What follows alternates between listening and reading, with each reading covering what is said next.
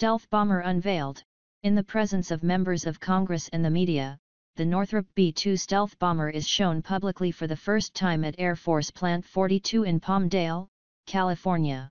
The aircraft, which was developed in great secrecy for nearly a decade, was designed with stealth characteristics that would allow it to penetrate an enemy's most sophisticated defenses unnoticed.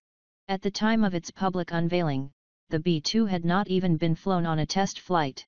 It rapidly came under fire for its massive cost, more than $40 billion for development and a $1 billion price tag for each unit. In 1989, the B-2 was successfully flown, performing favorably. Although the aircraft had a wingspan of nearly half a football field, its radar signal was as negligible as that of a bird.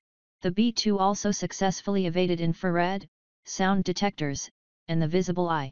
Following the collapse of the Soviet Union in 1991, the original order for the production of 132 stealth bombers was reduced to 21 aircraft.